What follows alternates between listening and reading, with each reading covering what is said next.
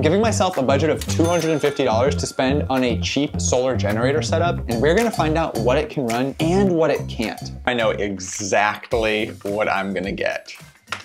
EcoFlow River 2, that's where we're starting. For me, it was between this one and the Bluetti AC2A. Both seem great. I don't think you could go wrong with either, frankly. But the EcoFlow River 2 has a slightly higher battery capacity. $239, but there's a $70 off coupon, and it comes with a solar charging cable that we need. So I'm adding that to cart. Now we just need the solar panel, and I think we could get away with a 100-watt solar panel. This wouldn't be a portable panel because portable panels are just way more expensive. The EcoFlow River 2 has a 110-watt max solar input. And this is what I wanted to see. There's a $58 100-watt panel that might be within our budget. Let's quickly make sure this solar panel is indeed compatible with the EcoFlow River 2. So that power station's solar input is 8 amps max, 11 to 30 volts, 110 watts. 24.5 volts VOC, that's within the limit, and 5.2 amps ISC, that is also within the limit. So this very cheap 100-watt panel is compatible. Add to cart. The subtotal is $297, but remember, we have that coupon. Proceed to checkout. $256. You've got to be kidding. Oh wait, free shipping, free shipping. That's got to get us below $248. Yeah. I feel like I just won something. Place order. Order placed. I know some people will say it's just because I got a good coupon, but if you have been seeing the sales and the deals on these power stations for basically all of 2024, then you know that is not abnormal. And it's not hard to find that good of a deal on these things right now. Hell yeah. Everything arrived. So let's unbox it. I'm gonna start with the solar panel to get it out of the way.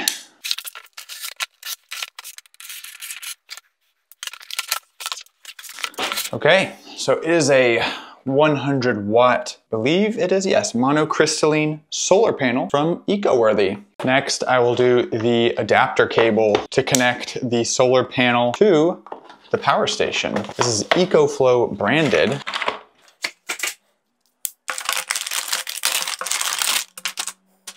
Simple, but long, which I like. The ones I own of these are more like 2 feet, so I'm excited that this is a lot longer.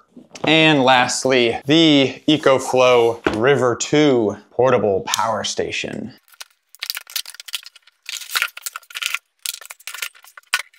Got the manual here. It looks like a 12-volt like car charging cord, and then a little wall AC charging cord. And of course, the EcoFlow River 2 power station. Quite small, as we expected, but looks like it has all the stuff we need.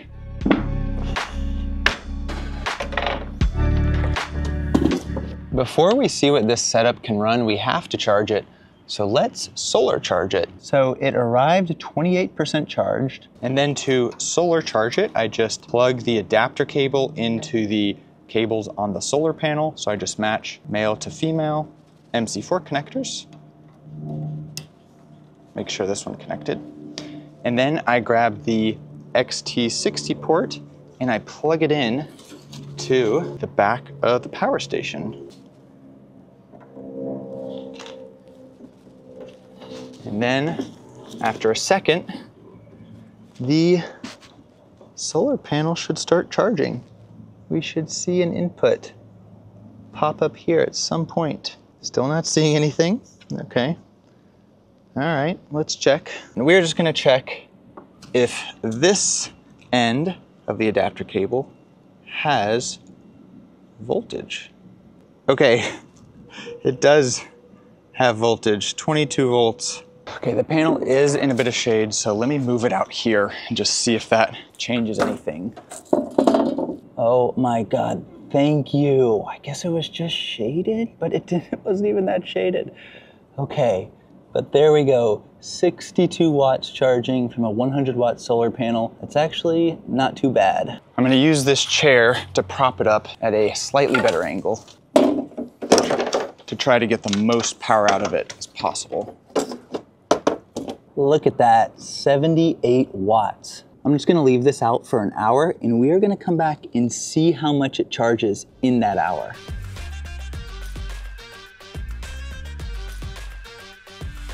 Another good thing about going with a brand name like EcoFlow or Bluetti or Anker is that they're gonna have a good app. So while I'm just inside cooking, I can look at the app and see, okay, the solar panel is charging the power station at a rate of 74 watts and the power station is around 42% charged. It's been exactly 1 hour and the battery is at 55%. So this setup can solar charge the power station in 3.5 to 4 hours of good sun. And solar charging is just one of 4 ways that you can charge this thing. You can charge it from your car's 12-volt socket using the included 12-volt charging cable. There we go. It's charging at a rate of, it's creeping up. It's maxing out at a charging rate of around 100 watts. Of course, you can also use the included wall charging cable to charge it from an AC outlet. Let's see how fast that is. It's making a little bit of noise. And the charging rate settled at 365 watts. In the app, if you want, you can adjust the AC charging speed from 100 to 360 watts. So I'm actually getting a little bit higher than the max at 365. And you can adjust the car input charging speed if you want when you're charging it from your 12-volt car socket. And lastly, this USB-C port is bi-directional, so you can charge via USB-C. There it goes, charging at a rate of 17 watts. I plugged the AC charging cable back in, and if you're wondering what this is estimated time remaining. So it says recharge time, there's 12 minutes until it's full. The last 5 to 10% has been taking a while. It said 5 minutes remaining for about 20 minutes now, and I did turn it down to 100 watts charging speed just to keep the battery a little cooler. But still, it's been stuck at like 95, 96% for a while, so I don't know what's going on with this thing. Okay, it took a little longer than expected, but we got there. Now that it's fully charged, let's see what it can run. So it can obviously charge your portable electronics like your phone, your laptop, portable power bank, a pair of Bluetooth headphones, and it can power them all at the same time. But I also want to push this thing to find out what its limit is. For starters, you have the 2 AC outlets here, which you can turn on and off just by pushing this button. That turns on the power station's inverter, so there is a bit of a high-pitched whirring noise that I can hear. But what it allows me to do is just plug in almost any device that you can plug into a regular wall outlet. And yes, you can plug in 2 AC devices at a time. But to be honest, these 2 outlets are pretty close together. So at times you might have to get a little creative about how you connect your devices. Normally I'd be able to see the power output of these 2 lamps on the screen here right there, but it's showing 0 watts. And this is a quirk I've seen of more expensive power stations as well. I just think they have trouble tracking the power output of low wattage AC devices. You can also run 12-volt DC devices up to 100 watts off of the power station's 12-volt socket. So you remove this little cap, turn it on like we did with the AC outlet, and then take your device's 12-volt plug and just plug it like that right in, and the device turns on. This 12-volt chest fridge is a higher wattage device than those 2 lamps, so we can see in real time how many watts it's using, and we get an estimate of how long the power station will last. This information is also all available in the app, so I can see output, state of charge, and the cool thing is I can turn the AC and DC outlets on and off remotely. So let's turn this off. There we go. It turned off. In addition to the estimate of time remaining on the screen, you can calculate how long your device will run off the power station. First, you need to know how many watts your device uses. So look on the label or on the product page. The label will be on the back or on the bottom most often. And look for wattage. And sometimes it won't list wattage, it'll list current and voltage. This one I know from the label on the bottom uses 0.55 amps at 120 volts AC. So it uses 66 watts. And then you take your power station's stated capacity, in this case it's 256 watt hours, and according to EcoFlow, you haircut that by about 15%.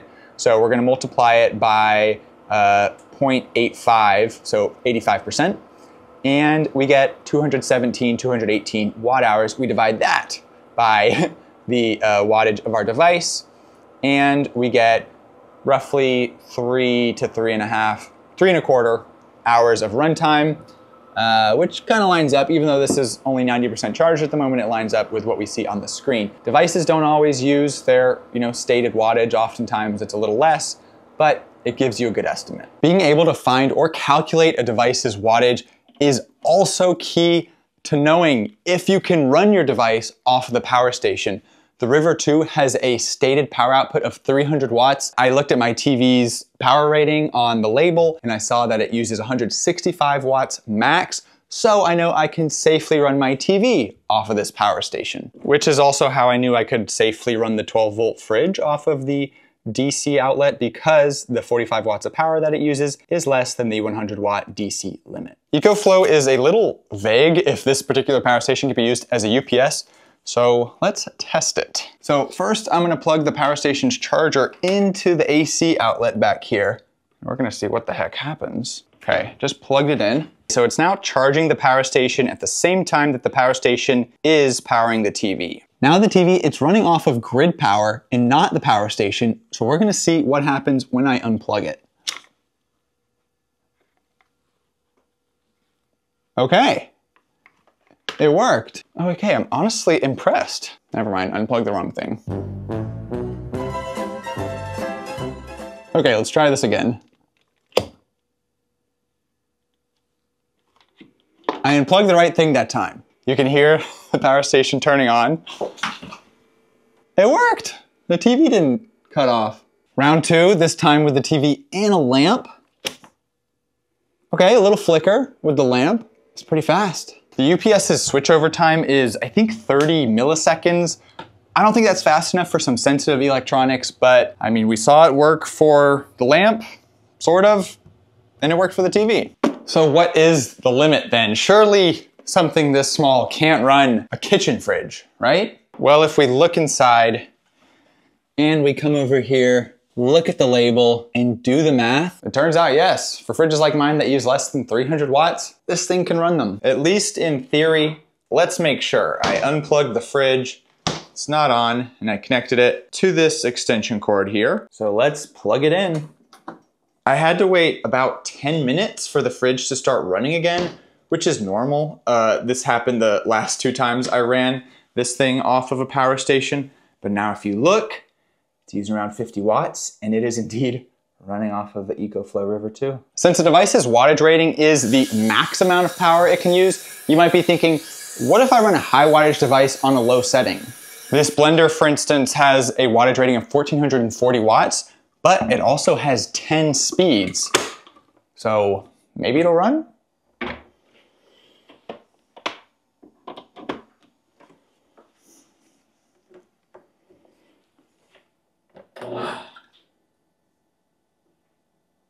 We got an error code, and then I tried it again off camera, and I got another error code. So we're not doing this again. Did the blender overload the power station, which is what caused the error message?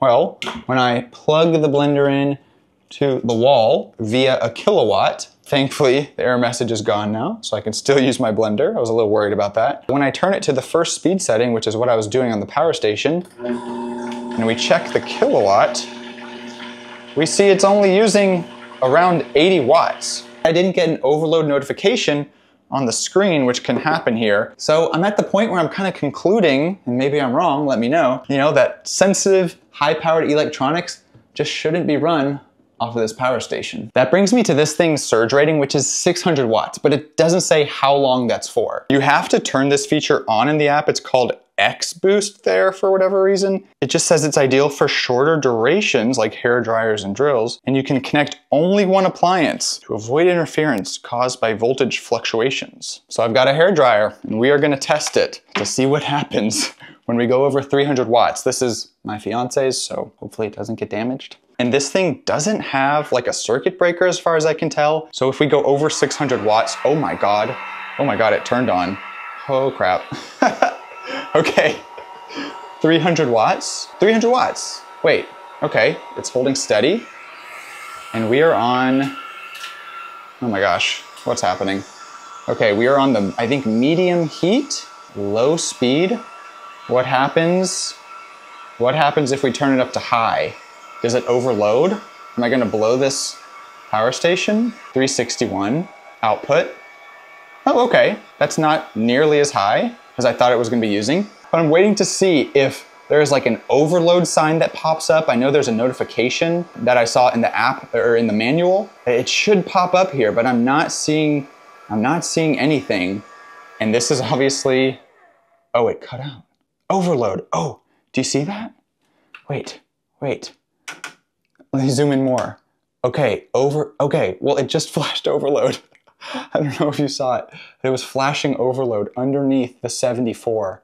And that must be why this cut out. Let's see if this is still working. Oh, thank gosh. Can you do cheaper than $250? Like, why did I choose $250 to be my budget? Well, I actually tried this challenge with a $100 budget earlier in the year, and frankly, I was unable to do it. I got this setup here for around $115 total, but I never made a video about it because the power station was dead on arrival. It wouldn't turn on or charge or power anything. And I could have replaced it, but a lot of the super cheap power stations in that price range just seemed like total crap. And that's not even mentioning, how tiny the solar panel is. And I started filming this video with a $200 budget in mind, but after a day of online shopping, I kept running into a similar problem. For that price range, I was probably gonna be stuck again with a no-name brand of power station or incredibly tiny solar panel. So it was at that point that I figured I'd let you guys decide the budget, and y'all pretty overwhelmingly wanted to see the $250 budget. And after going through this experience, I think that $250 is the price, at least today, at this moment in time, at which you start to get a lot more bang for your buck. That being said, let me know if you think this setup is worth it or not, and if I do another video like this one, let me know what my budget should be for that one.